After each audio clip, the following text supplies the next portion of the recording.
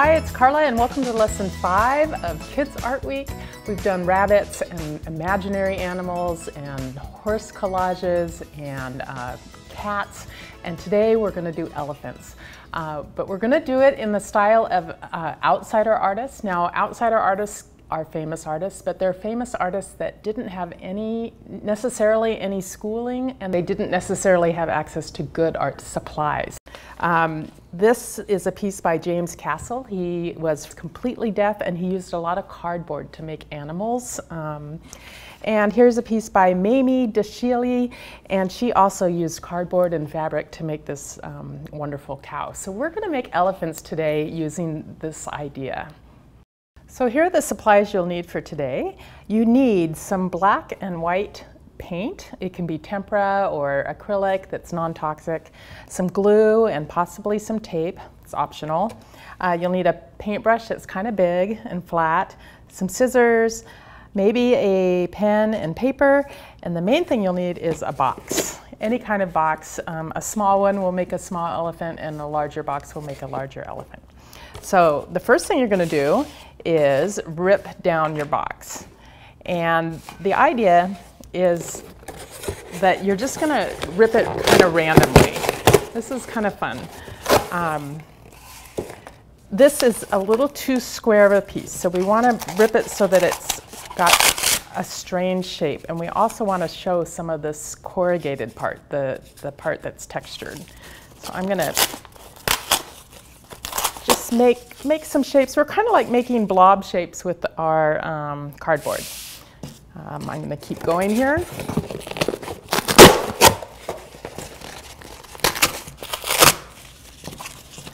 And you don't have to think too much about whether it's going to look like an elephant or not. Remember, with the blob animals, we had weird shapes and we could make it into an animal, and we're going to do the same thing here. And again, a little too square, so let's make it into a weird shape.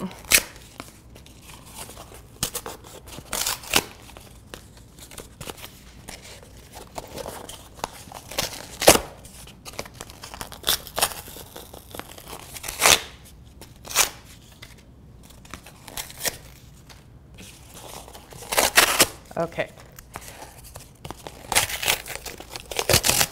So I have some strange shapes. And now what I'm going to do is go through and make sure that each of them has a little bit of the corrugated showing. And if not, if not, I can either tear it so it does, like this, or I could just maybe crinkle up my cardboard, and you'll see in a second how this will work. But basically we're going to paint all these gray with a little bit of the brown showing through. So let's get out our paint.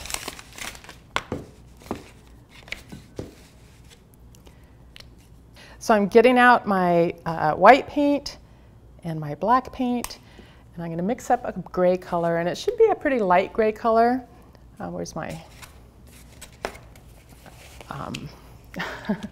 I'm getting the water out of my brush a little bit because it doesn't want to be, we don't want this paint to be too syrupy. But remember, the dark colors go a long way, and so I'm just going to add just a little bit of black into my white to mix up a gray. And that's not quite enough, so I add a little bit more. And what you want to do is make a pile of paint enough that you can get through all the cardboard pieces. But now I'm going to wipe off most of this paint from this one because I want it, it's called a dry brush. I want the brush to be fairly dry, not sopping wet. And then when I paint it, my cardboard, I'm just going to kind of drag it across.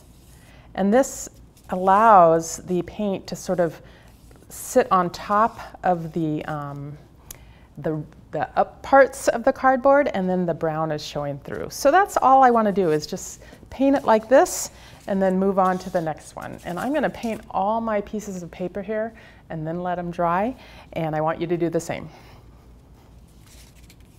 And the reason we're doing this is elephant skin is wrinkly. It's got wrinkles and some parts are dark and some parts look light. And this makes for some great wrinkly look. Both the dry brush and the natural wrinkles from the cardboard.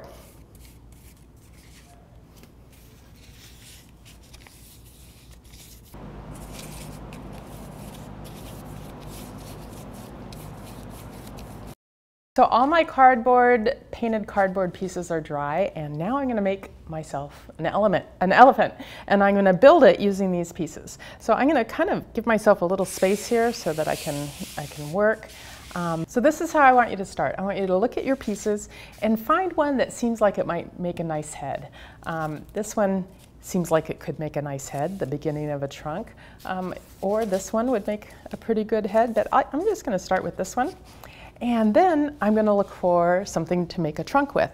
Now, a lot of my pieces aren't skinny enough, so I might have to use my scissors or tear down a piece to make it skinnier. Sometimes, though, it's nice to go ahead and leave it, and so that there is this little bump here, and that makes it look a little bit more interesting. I think I'll just leave it like that for now. And now I'm going to look for some bodies or some pieces that I can put together to make a body. That's nice and big, and that works pretty well, doesn't it? Now I need some feet, or I could add to the body too, if I wanted to. I could put another piece back here. Maybe I'll do that. I'm going to cut this down and see if this could be a good leg. Oh, it makes a great leg. And now I need to do the same thing for the back. He's looking pretty cute. And sometimes the haunches are a little thicker, so I think I kind of like it. So now, once you get to your point where you have an elephant that you like, and I have all these extra pieces, and I can use these to make a second elephant, or if I wanted to make this one a little bigger, I can do that. But what I'm going to do is take my tape.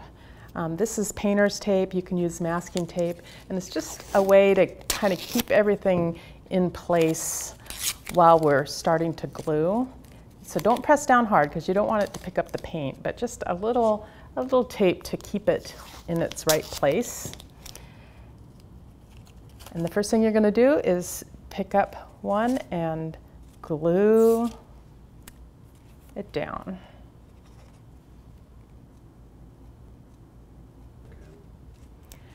And you need to use kind of a glue that's sort of, you know, like a Elmer's glue or a matte medium, because you want it to be thick. A glue stick is just too thin. This is nice and thick, and all this glue will just be able to hold together these thick cardboard pieces. So while that's there, I'm going to lift this up and put some glue here. A lot of glue.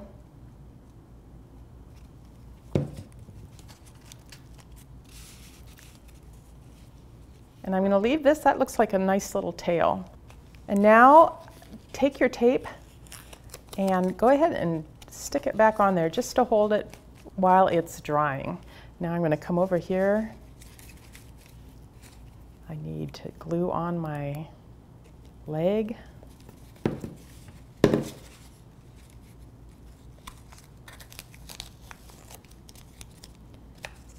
I need to glue on my head.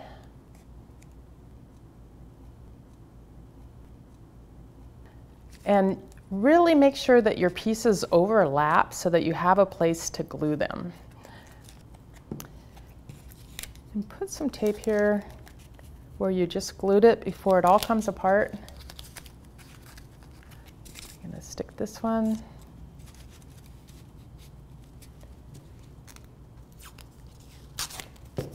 And my little bit of tape. And then I need to let that dry. So don't be impatient, you need to let it dry. This might take 10 or 15 minutes. And while you're waiting for that, you can make another elephant with your other pieces if you want. So I'm going to let this dry now. I think my glue is almost dry. Let me just show you a trick.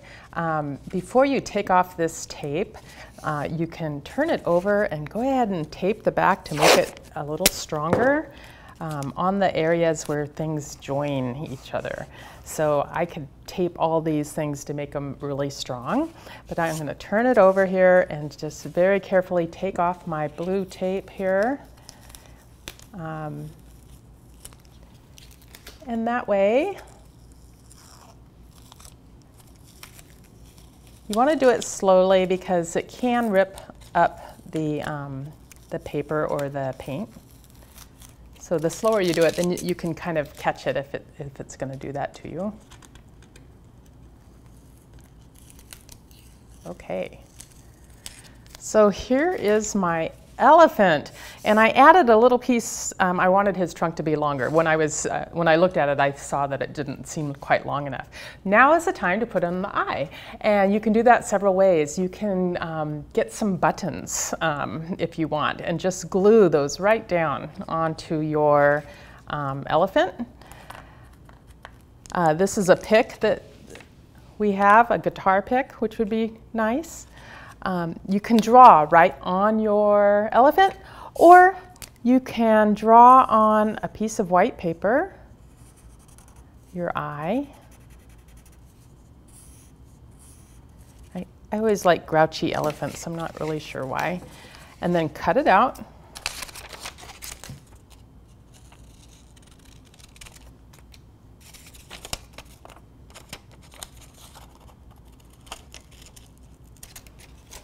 And then a nice way to glue it is to go ahead and put just a little bit of glue. You're going to use your finger. Put it on your paper, on the back. Place it where you want it to go. It could go all kinds of different places. And then take a little bit of that glue on your finger again and then rub it on top of your paper. And that will protect your paper and make it nice and strong.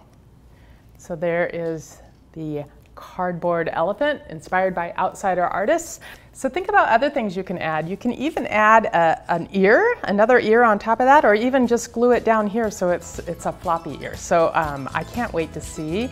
You can make a small elephant, or you can make a big elephant, or you can make a really big elephant. I can't wait to see your elephants. Please post them online, and thank you so much for being part of Kids Art Week this year. Can't wait to see you next year.